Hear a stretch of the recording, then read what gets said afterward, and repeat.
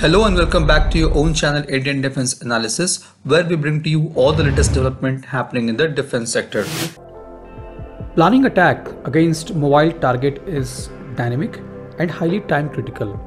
As the time duration available for targeting is extremely small, it is therefore essential to drastically reduce the sensor to shoot time through improved situational awareness along the frontiers and in insurgent afflicted regions.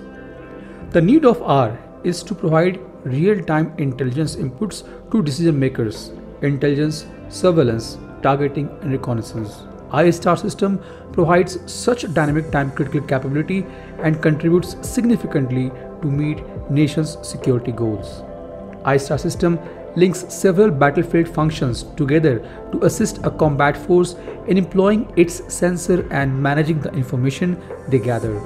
The information gathered using high-performance sensors in addition to the deployed human resources. The ISTAR systems are used worldwide, including Sentinel ASTAR of UK, J-STARS of USA, Shadow R1 of UK, ISR MMA of Israel, etc. The ISTAR acts as an element in network-centric warfare, as AWACS provides air-to-air and air-to-sea surface surveillance. The ISTAR complement AWACS' role by providing air-to-ground surveillance to aid in precision strikes. The Indian ISTAR is going to be a cutting-edge technology in support of precision strike. The program has gained momentum post the aftermath of Balakot airstrike by India on Pakistan. The ISTAR can intercept enemy signals and instruct ground commanders which weapon to be used for counter-offensive strike and exact time of launch of weapon for high precision kill. The aircraft maintains a two-way feed with all reconnaissance platforms, which includes satellite, aircraft, UAVs, helicopters and army ground reconnaissance vehicles. It can also direct these RES platforms to change their position for better results. It performs all these activities automatically without manual intervention. The role of ISTAR system will be from carrying out intelligence gathering, surveillance, reconnaissance and targeting by day and night from standoff ranges.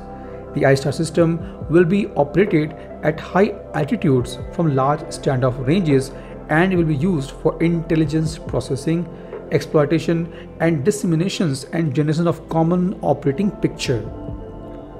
The ISTAR aircraft will be simultaneously networked with airborne network, ground-based network and command and control network. It will be a system of systems that comprise airborne and ground segments.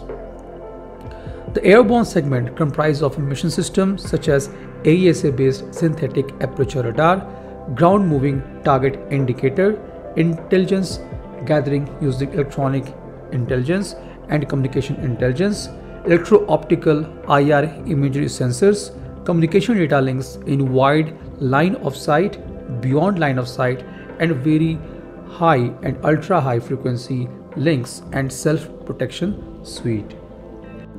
The development of India's ISTAR radar, electronic intelligence, communication intelligence and other sensors has already been started by DRDO's Center for Airborne Systems CAPS.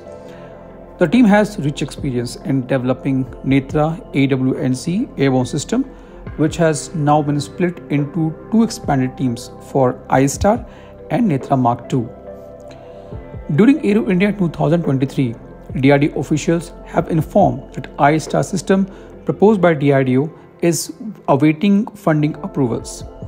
DRDO's ISTAR will be based on a business jet platform with DRDO's critical technologies such as hyper-converged infrastructure HCI on enterprise-level hardware for airborne operations, long-range high-resolution SAR GMTI system, multispectral EO/IR low-ROP sensor, geospatial intelligence processing and exploitation suite, high data rate, line of sight, SATCOM data links, onboard mission communication suite, and AI/ML-based image intelligence for automatic target recognition, change detection, and a common operational picture.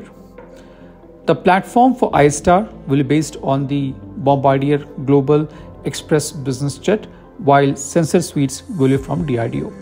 A separate procurement of 4 jets will be done as the program matures.